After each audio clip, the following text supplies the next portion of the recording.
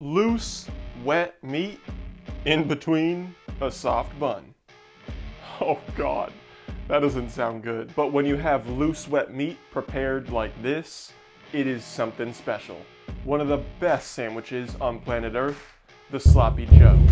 Let's turn up the heat.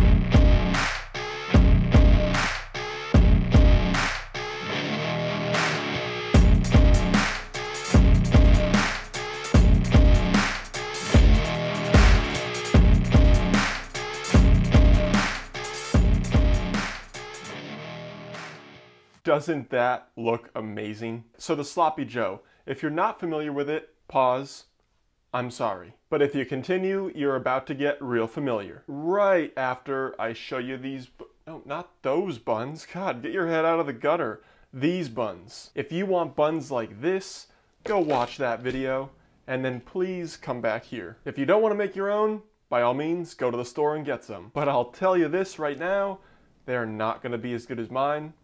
No biggie, it's fine. And now we're moving on to the meat. First, you're gonna bring in a big bowl, followed by a little bowl. In this little bowl, toss in a 1/4 teaspoon of baking soda. And on top of that, 1 teaspoon of cold water. It'll foam up just slightly, but just give this a quick little mix. Now the reason you're adding this baking soda is because it's gonna change the pH balance of that meat. It's gonna keep it moist and tender while you cook it. Bring in your meat, weighing in at 1 pound.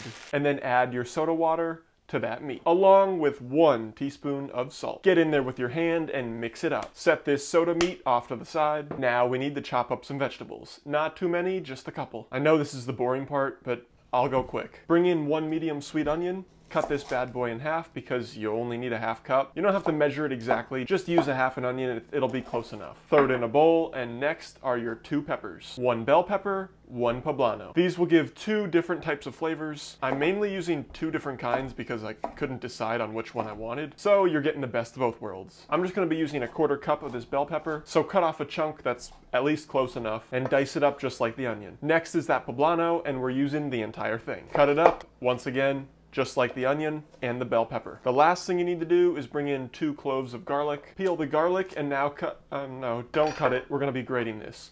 Bring in your microplane. We're grating instead of chopping because I kind of want a paste and I want this garlic to just disappear in the sauce. This garlic is gonna be like a magician. You're gonna toss it in and it's just poof, but it's gonna pack a punch. Now that that boring stuff's out of the way, it's time for the fun part. Trust me, it's fun. I know there's gonna be a ton of ingredients. Just bear with me. They're all necessary. Pan down on medium-high heat, tossing in about 2 to 3 tablespoons of oil. Into this oil, add your onions and peppers. Cook this for about 5 to 10 minutes until those onions start to take on a little bit of a color. No caramelization, you just want the edges to turn just slightly golden. At this point, you can add in your garlic paste. Once it's in, just toss it up for about 10 seconds and it'll probably be gone. Now you can add in your baking soda beef and make sure you really crumble this up into perfect little beef pellets. We can lower the heat because the meat is probably pretty close to being fully cooked. Now we're going in with the seasoning. Going in with a 1/2 teaspoon of garlic powder, a 1/2 teaspoon of onion powder, 2 teaspoons of paprika, and a 1/2 tablespoon of chili powder. Last but not least, 1 teaspoon of mustard powder. And a little pinch of salt. Give all those seasonings and that meat a quick toss just to bring out those flavors, open up everything, get it all smelling absolutely glorious. The ingredient that's gonna thicken this sauce and bind up that fat, you could probably guess it's flour, going in with 3 tablespoons. Give it a quick toss, mix this up just to make sure that starchy flavor kind of gets cooked out. And at that point, we're gonna be creating this sauce. Add in 3 tablespoons of ketchup and 3 tablespoons of tomato paste. Now for the main flavor of this sauce, 2.5 tablespoons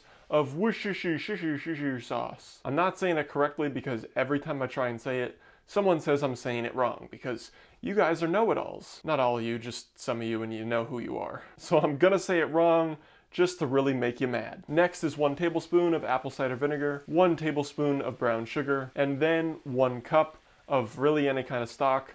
I'm using beef stock. Mix all those ingredients together, create that sauce, bring it up to a boil, reduce that heat, and bring it down to a simmer. Now after about 10 minutes of reducing, taste for salt, and if that salt is perfect, test the consistency of that sauce. So all you're gonna do is just run your spoon through the meat, and if it leaves a little bit of a trail and that doesn't fill in right away, it's perfect. Now we have to, I repeat, have to griddle these buns. I'm pretty sure you can figure this out on your own. Slice your bun in half, add some butter to a hot pan, toss that bun into that hot butter, and boom, just like that, perfect griddled buns. Bring that bun over, open that bad boy up, bring over that perfect meat mixture, get one nice scoop, and dump it right on top of that bottom bun. Oh man, look at that. Now I know I said it was a sloppy Joe, but I'm gonna kind of keep it a little on the neat side. Grab that top bun, top that sandwich, and right there is first name Sloppy, middle name Neat, last name Joe. And here we go. For the best part, I got meat falling out this thing. I think it's just time we eat this bad boy. Cheers.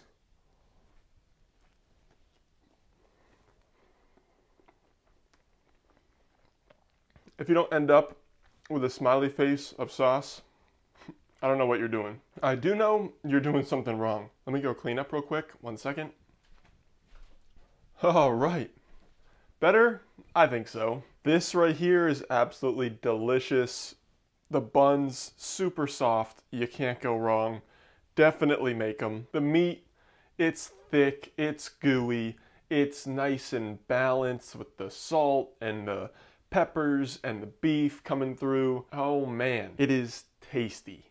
You should definitely go make this. If you're a fan of the sloppies, you'll be a fan of this. If you've never had one before, you're about to become a fan. If you like this video, give it a big fat thumbs up, smash that subscribe button, and until next time, peace.